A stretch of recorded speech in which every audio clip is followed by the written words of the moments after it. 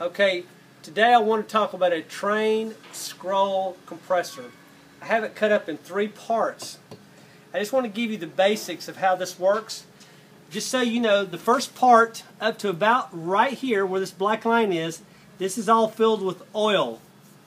From here to where the oil base is to right here, this is the suction side of the compressor.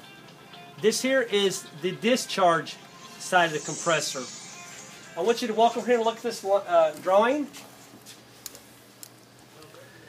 See how it goes right here? Oil, suction. And I want to point out the suction goes above the scroll part of the wheel right here. And then the inner side of this compressor is the discharge, high pressure discharge. So once again, let me show you this, how it works. Discharge side, it's got its own separate interior component. This is a sealed part. That's why it says hot surface sealed.